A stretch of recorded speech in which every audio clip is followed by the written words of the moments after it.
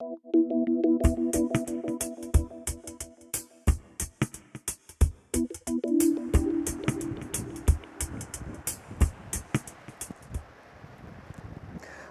I'm Jeff Goodman and welcome to Scubaverse.com. Today I'm joined by Emma Farrell, instructor, trainer and owner of gofreediving.co.uk. And today she is going to review for us the carbon freediving fins from Subgear.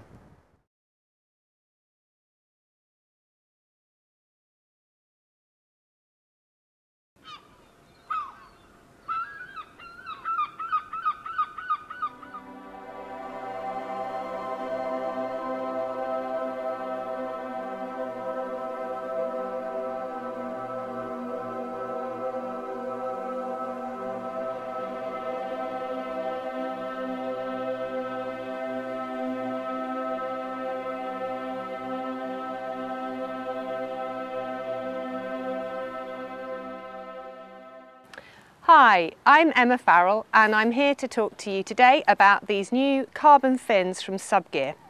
And these are the carbon S1 blades, and the first thing to notice is that unlike most carbon blades, they've got a lovely shiny side and then a very interesting rough side.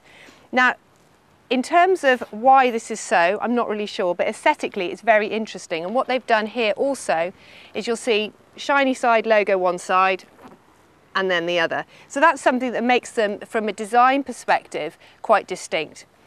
The second thing to notice is that they're, compared to some carbon fins on the market, they're much shorter. Now this makes them much more suitable to someone new to finning because you have to displace less water. So it does make them slightly easier to use. But the real revolutionary part about these fins is the foot pocket, and particularly this bit of what looks a bit like kind of duct tape, which isn't, that fits over this part of the foot.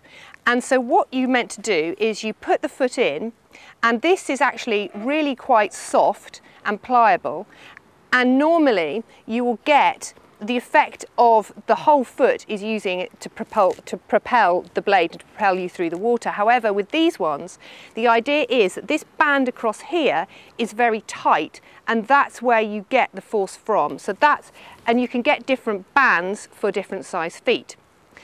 So this is what is really quite different. Now I must say that it very much depends on your individual foot. The problem with my feet is that I have incredibly small, narrow heels. I can never keep kind of some shoes on.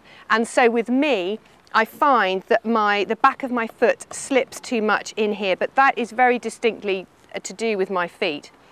They can be quite challenging to put on, but once you've got them on, you can really feel this working. They are very, very light, and so when you've got them on in the water, it almost feels like you're not wearing them. And this is fantastic when you're swimming, for example, long distances on the surface to get to a dive site, or you're doing a lot of buddying, or you're buddying in the pool, or you're diving in the pool, because they are much easier to use than a much longer conventional carbon fin.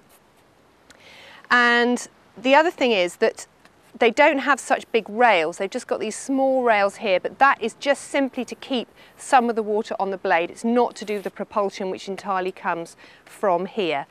So I think that that's the main features of these carbon fins by Subgear.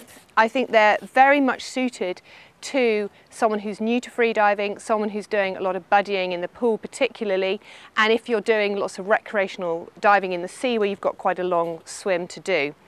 But do check out the foot pockets to make sure that they will fit your foot properly.